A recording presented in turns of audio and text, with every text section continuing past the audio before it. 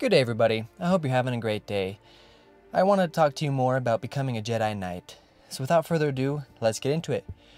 So once you have passed the Padawan trials, the Jedi Council recommends that you come a day prior to the date that you have set for your Jedi Knight ceremony and meditate in the Spire of Tranquility.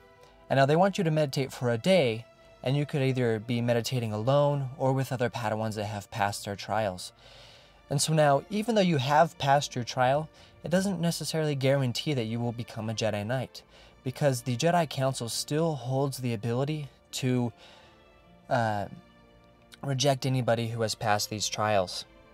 But if you are accepted into the Jedi Knighthood on the day of your Jedi Knight ceremony, you come to a grand room where a lot of Jedi Knights and Masters and people who have had a significant role in your Jedi Knight journey are gathered in a dark room. And you go to the center and kneel down before the Jedi Master, and every Jedi in that room ignites their lightsabers. And if you are the species that grows the Jedi braid, the Padawan braid, the Jedi Master will lower his lightsaber to your shoulder and raise it up swiftly, cutting off the braid. But now if you don't have a braid, or the species that can't grow one, then the Jedi Master will just lower his lightsaber to each shoulder and raise it up swiftly in a salute. And then that concludes your Jedi Knighting ceremony. And now, there are a lot of times where Jedi Knights or Jedi Padawans often don't pass the trials the first time. You are permitted to try as many times as necessary if the Force wills it. Meaning, if the Jedi Council can sense in your future that the Force has a strong journey for you in the Force and in servitude of Jedi Knighthood, then they will permit you to try and try again if you fail the Jedi Padawan trials or the Jedi Knight trials. But now, if you keep failing and keep failing, they won't permit that. So then you will and can have the opportunity to just remain as a Jedi Padawan, or just go as Jedi for short.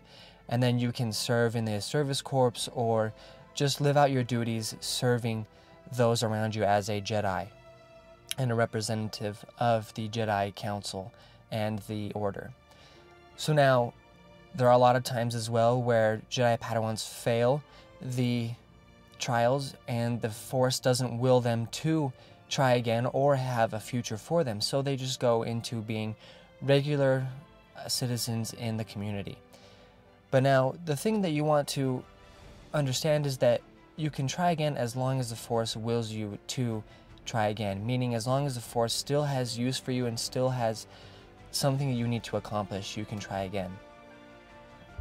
There are plenty of Jedi who don't pass, who work in the temple and work in other sanctions of the Jedi Council and Jedi Order.